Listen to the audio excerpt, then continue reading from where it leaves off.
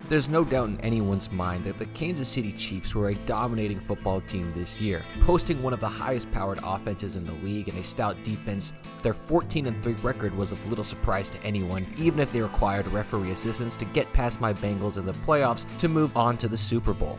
But this video isn't about that, because amongst the hype of the Andy Reid offense is a special teamer who quietly stunned the kicking community this year. The long-haired golden boy is no Trevor Lawrence impersonator, and he's no Dario Naharis from Season 3 of Game of Thrones, but instead a punter by the name of Tommy Townson. And let's just say this year, Townsend was good. Really good. Good punt by Townsend. Dallas with the fair catch. Townsend boots another one. Big. That's some game. That is so huge to be able to hit it that high. That's the number one. We were marveling at his first punt during the break. Look at his hang time. All the way back to the 7. Townsend, who was all-pro punter this year. But before we can understand where he's at now and why it's such a surprise, first we have to get a grasp of where he came from. You see, Tommy's professional career is probably one of the most unpredictable ones because his college career, to start off with, didn't really give us that much to work with. Coming from the University of Florida, he only started for 2 seasons sitting behind a University of Florida legend who also happened to be his older brother, Johnny Townsend. Now, Johnny had given us a ton to work with his professional career. I'm talking about a historical top 5 of all time 46.2 yard career average across 4 years coming out with back-to-back 47 plus yard averages. These numbers are absolutely unable to be ignored by NFL coaches, leading the older Townsend brother to get drafted in the 5th round by the Oakland Raiders, handing the reins of his former college to Tommy, where Tommy would admittedly not see the same level of success. In 2018, he put up a 45.4 yard average, down from his brother's 47.5 the year prior, and he'd only net 39.77, which is over a yard less than what his brother had netted. 2019 would be a slight downturn for him, averaging just 44 yards a punt, but he would do this to bring up his net average, which was almost 42 yards at 41.86, which is a great improvement, but still in the shadow of his older brother's 42.1 yard net average during his 2015 campaign. Now, during his absence, his older brother had been having a bit of struggles as well, because he was in and out of Oakland in 1 year as they decided to move on to now Pro Bowler and multi-time All-Pro punter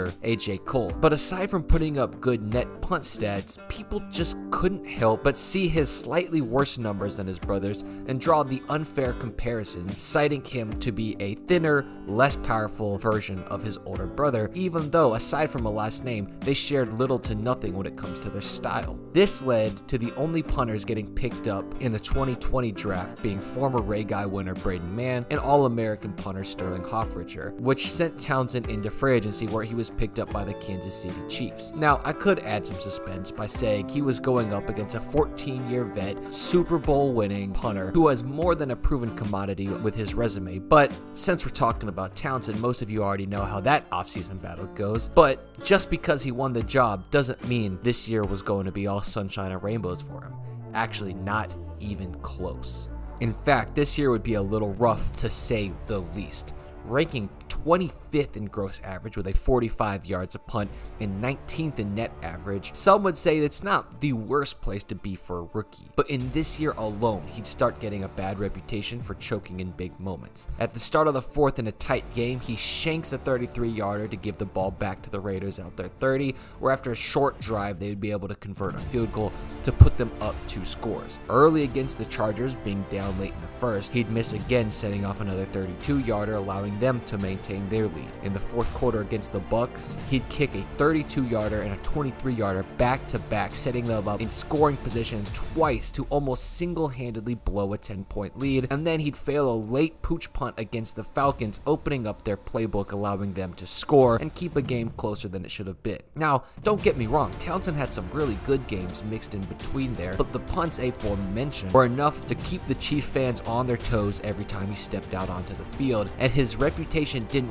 really take a bad hit until the Super Bowl. This is where a group of fans started to unify against their punter, and when you go back and watch the tape, it's hard to blame them. Despite the fact that everything seemed to be falling apart that game, I think looking back, it was really obvious where a shining sore spot was, and that was the punting. Aside from opening up with a 51-yard touchback, Townsend would come back out and shank another one of those midfield punts that have been plaguing him in a close game, with hitting a 27-yarder that would go out at the 30-yard line. But the more famous play, or I guess series of plays, would be when Tommy was backed up, and in a twist of fate, he would fumble the ball on the 3-yard line, then smack one of his better punts of the night, but it just gets called back for a flag. What would happen next would cause most people's stomachs to churn, as from the same backed up position, he would hit a 29-yarder and not even get the ball past their own 40-yard line. With the score at this point being 7-3, naturally, starting at the positive 38 for the Buccaneers meant they would go on to score, and many disparaging fans will look back at this moment as the moment the Chiefs really lost control of the game.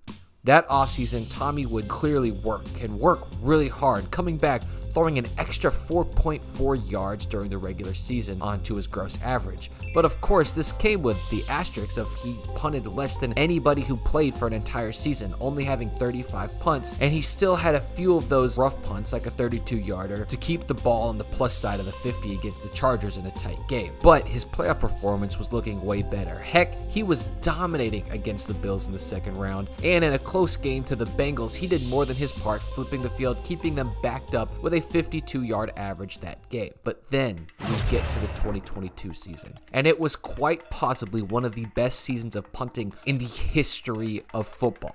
Now, in years past, as a bit of a precursor, we had seen some glimpses of brilliance, like I've mentioned. Particularly, his first year, he just randomly broke a hang time record, hitting a 5.72 live operation hang time against the Raiders, and he would continue having little moments like these, hitting some enormous hang. But there wouldn't be any year like this, though. I mean, certain games were just purely unbelievable. Like against the Broncos, he averaged 5.4 seconds of hang on his punts, while also averaging 66 yards a punt. He would also have a few other games that would leave fans' jaws completely unhinged from their faces, such as 6 punts for a 56-yard average against the Chargers, 3 punts for a 57-yard average against Buffalo, and another 5 punts for 52 yards against the Broncos in early January. In fact, this season alone, his hang time average would be the second highest in the league, averaging 4.6 seconds of hang a punt, which was only beaten by J.K. Scott's 4.7 average. The difference between these two punters is Townsend averaged nearly 7 more yards a punt than J.K., putting up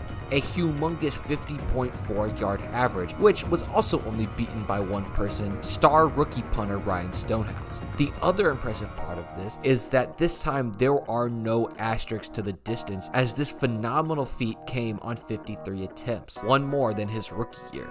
And while his gross average and hang time would both have exactly one suitor in front of them, there was one place Tommy couldn't be denied, and that was his historic second best all-time net average. Not all-time for the Chiefs, not all-time for the season, but all-time in the history of football. Only one man had netted more yards a punt than him, and that's the man known for having arguably the best season in punting in football history, Johnny Hekker. But Townsend locked up the best net average this year with 45.4 yards a punt, and after this performance came it all. First team All-Pro, a Pro Bowler, and the credibility of the best punter in the NFL for the 2022-23 season. And then we got to his postseason. The area fans still needed some final reassurance, and he was brilliant. A phenomenal showing at Jacksonville to keep them at bay all game. Absolutely dominating performance against the Bengals, pinning them twice in this game to completely shut them out of coming back. And on 2 punts in the Super Bowl, he showed very well, completely quelling the noise about his performance issues in the postseason. So now you may wonder, I mean, how was he able to do this? Is it just pure power? Is he doing something different with his form? Is he roiding? And the answer I'd like to say is something we should have been able to see coming from a mile away. And ultimately, I think it comes down to the best, most innovative punting form we've ever seen. You see, Tommy's form isn't like everybody else's. The best way to describe it is he uses his body like a trebuchet. A traditional punter, let's take a look at another good punter, Blake Gillikin, will catch the ball and use his shoulders to get a nice gentle forward lean through his first steps, and then his second steps he'll quietly pull those shoulders back, rotating his entire body around his hips to give his legs some extra whip to it. You see, most punters are actually going to try to not move their shoulders as much because to a degree, the more movement you have in your upper body, the harder it is to control your drop. So that adds a level of variability to it when you're just trying to move your shoulders to give your legs some more leverage. So now that I've told you this concept that any punting coach in America will probably teach you, throw it out and watch the maestro work. Look at how far down his shoulders go into his first step. Look at how slow he is to bring them up, using every bit of upward momentum he gets from his shoulders raising into his swing through the ball. On top of that, he has completely perfected his drop to hold on to it to the perfect second to make purest contact with the ball exactly on the upswing, giving him peak distance and hang time every single time. There honestly aren't great words to put how far advanced Tommy is with his form, even compared to everybody else in the game. And it's his form alone which allows him to hit amazing feats such as a 6.0 hang time punt, arguably one of the rarest and hardest feats to pull off in sports history, even if it didn't happen in a game. And it all came by just Tommy sticking to his guns with his form, which allowed him to do just this.